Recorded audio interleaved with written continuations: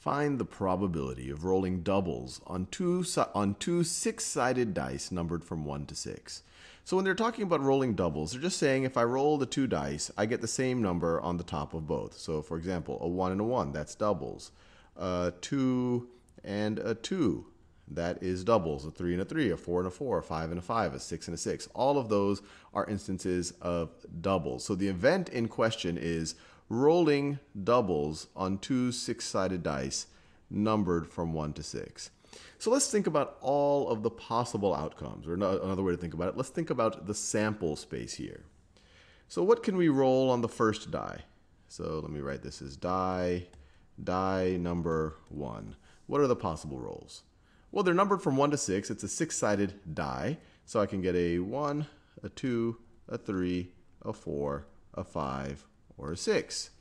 Now let's think about the second die. So die number 2. Well, exact same thing. I could get a 1, a 2, a 3, a 4, a 5, or a 6. Now, given these possible outcomes for each of the die, we can now think of the outcomes for both die. So for example, in this, let me draw a grid here just to make it a little bit neater. So let me draw a line there, and then a line right over there. Let me draw actually several of these just so that we can really do this a little bit clearer. So let me draw a full grid. All right. And then let me draw the vertical lines. Vertical lines, only a few more left. There we go.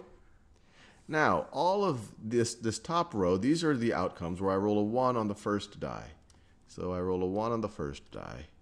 These are all of those outcomes. And this would be I run a 1 on the second die, but I'll fill that in later. These are all the outcomes where I roll a 2 on the first die. A 2 on the first die. This is where I roll a 3 on the first die. 3 on the first die. 4, I think you get the idea, on the first die. And then a 5 on the first die. 5.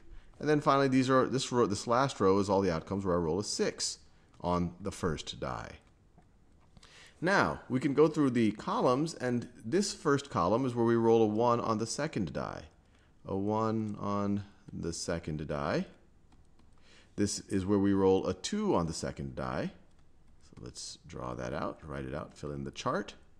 Here's where we roll a 3 on the second die. 3. This is a comma that I'm doing between the two numbers. Here's where we have a 4. Here's where we have a 4. We have a 4. And then here's where we roll a 5 on the second die. Just filling this in. Filling this in. Almost, oh, whoops. This last column is where we roll a 6 on the second die. 6 on the second die. 6 on the second die. Now, every one of these represents a possible outcome. This outcome is where we roll a 1 on the first die and a 1 on the second die. This outcome is where we roll a 3 on the first die, a 2 on the second die. This outcome is where we roll a 4 on the first die and a 5 on the second die. And you can see here there are 36 possible outcomes. 6 times 6 possible outcomes.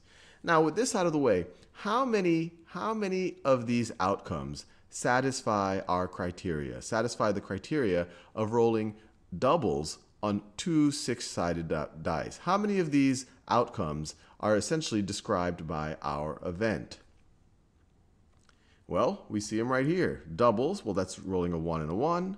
It's a 2 and a 2, a 3 and a 3, a 4 and a 4, a 5 and a 5, and a 6 and a 6. So we have 1, 2, 3, 4, 5, 6 events satisfy this event, or are the outcomes that are consistent with this event.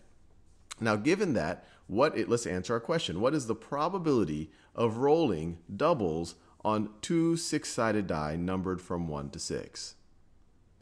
Well, the probability is going to be equal to the number of outcomes that satisfy our criteria, or the number of outcomes for this event, which are 6, we just figured that out, over the total, I want to do that in pink color, over the total number of outcomes, over the size of our sample space. So this right over here, we have 36 total outcomes. So we have 36 36 outcomes. And if you simplify this, 6 over 36 is the same thing as 1/6. So the probability of rolling doubles on two six-sided dice numbered from 1 to 6 is 1/6.